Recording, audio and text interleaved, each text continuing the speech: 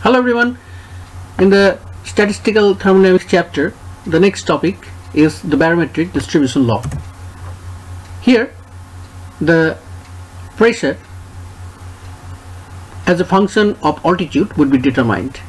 So in this regard, we have to take a cylindrical atmospheric column which consists ideal gas. So this is some assumption that the gases are considered to be ideal. Okay. This cylindrical column has the cross-section area capital A and the pressure at altitude 0, that means at the ground level, is P0. And if we go up at Z height, that means the altitude is Z, then its pressure becomes P. And if we take a thin disk with width or thickness dz, then at the upper part of this thin disk the pressure becomes P plus dP. So the pressure difference at this point and this point is dP, and the difference in altitude at this point and this point is dz. So the disk has a center of gravity, this is the point, and on this point two force vectors are working, and at equilibrium these two force vectors are equal. Okay, so let's try to find out on which factors do they depend upon. F up is due to pressure P.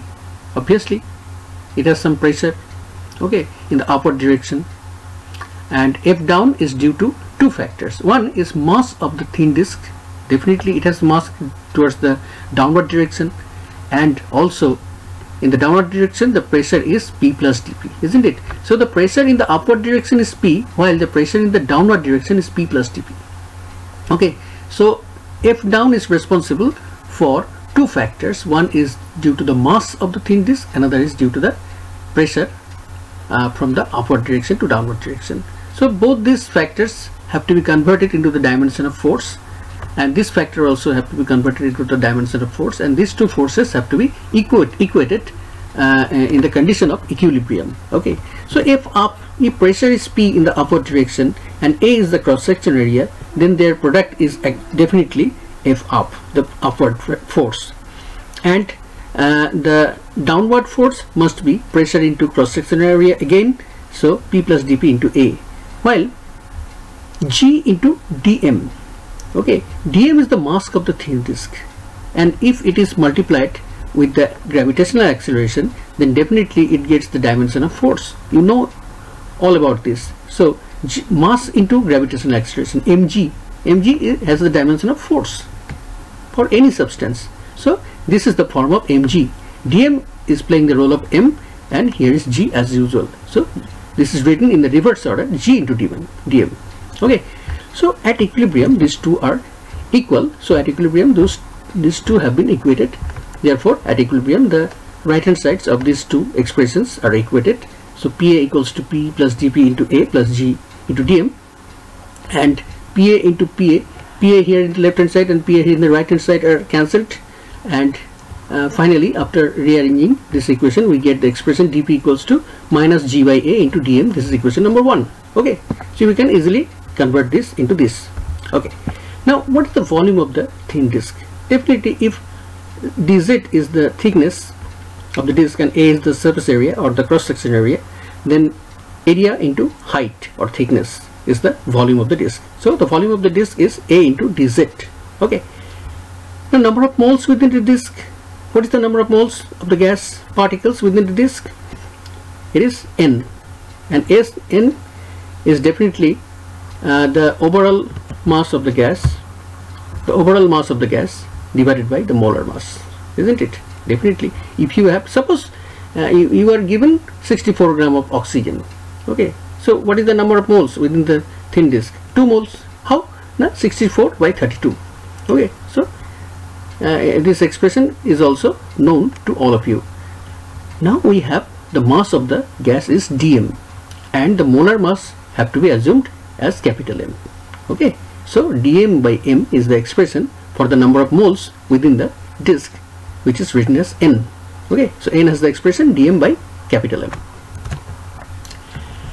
Now for ideal gas, what is the gas expression, ideal gas expression? Now it is PV equals to nRT. Okay, now A dz is the actually volume. So in place of V volume, we can insert A dz. That means V can be replaced by A into dz. We have found out the volume. Okay, and in place of number of moles n's, we can replace this n by d small m by capital M. That means dm. So A dz in place of V and dm by capital M in place of number of moles n. Okay, so this changed form of this equation is here appearing here. So P into, instead of V you are writing here A into dz, and here instead of n you have written dm by capital M into RT as usual. So what is the expression of dm? After rearranging, we get the expression of dm as P capital M into A over RT into dz. Now time to do integration, but before doing the integration we have to put the value of dm in equation 1. What was the expression of equation 1? Now the expression of equation 1 was dp equals to g by a into dm. Now we have got the value of dm, and the value of dm is minus pma by rt into dz. So this value is put here in this expression of dp, and if this p is taken to the left hand side, then it will go to the denominator of dp, and then you will get the expression of the left hand side as dp by p. Now what is left in the right hand side? Now the parameters which are left in the right hand side are minus mg by rt into dz. So this way you get equation number 2. Now you have to integrate both sides by giving proper limits. Now the lower limit of p was p0 at the ground level, and upper limit of p was p at z altitude. So the limit of altitude z should be 0 to z. 0 is the lower limit of altitude and z is the upper limit of altitude. And here in throughout this operation, t is always assumed to be constant. That is why t is taken out of this integration sign. So what is the result of the integration? Now the result of the integration is ln p by p0 equal to minus mg z by rt, and then thus eliminating this logarithmic term in the right hand side, you will get this overall thing in the exponential power form, and then finally this p0 when taken to the right hand side, then it becomes p equals to p0 exponential minus mgz by rt, and this is equation 3, and this is known as the barometric distribution law. But this is one of the forms of the distribution law, but we have another two forms of the distribution law in terms of rho and number density, and number density. So how you get the relationship between rho and p? Now the relationship is pv equals to nRT. We all know that. Now n is the number of moles. So how would get the number of moles? Now w by capital M. W is the weight of the substance, m is the molar mass of the substance. Now if w is the molar mass of the substance, weight of the substance, then when this v goes to the right hand side, then w by v is the density of that gas. So in place of density we have written here rho. So the expression of p and rho, p in terms of rho is p equals to rho rt by capital M. So simple. If temperature is kept constant, then r constant, t constant, m constant, then p values as rho. That means p1 by p2 equal to rho 1 by rho 2, or simply p by p0 equals to rho by rho 0. So we can put this value here, okay, in equation 3, and we get the relationship like instead of p by p0 we have put rho by rho 0. So you get the relationship rho equals to rho 0 into exponential minus mgz by rt. This is equation 4, is the second form of the barometric distribution law. And the third form is in the terms of number of particles per unit volume, that is number density. Okay, simply pv equals to nRT. So n means what? N means number of moles. Number of moles means how many particles or how many molecules, then multiply by n0. Okay, so this multiplication is done by n0, and then this volume is taken to the right hand side. So if you multiply the numerator by n0, then you have to multiply the denominator also by n0. That is why this n0 is appearing in the denominator. So here you get just number of particles, and this v when comes to the denominator, then number of particles per unit volume.